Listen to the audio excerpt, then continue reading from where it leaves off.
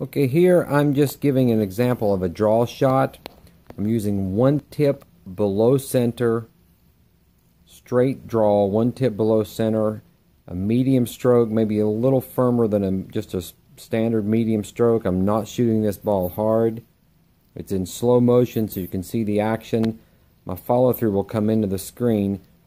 The ball is really only probably about 2.5 feet. The cue ball is 2.5 feet from the object ball. My follow through comes out a good 10 inches beyond where I strike the cue ball, but you'll see the cue ball come into the picture along with the stroke. That just shows how important a good follow through is. If you jab at the ball from that distance, you're not going to get a good draw shot.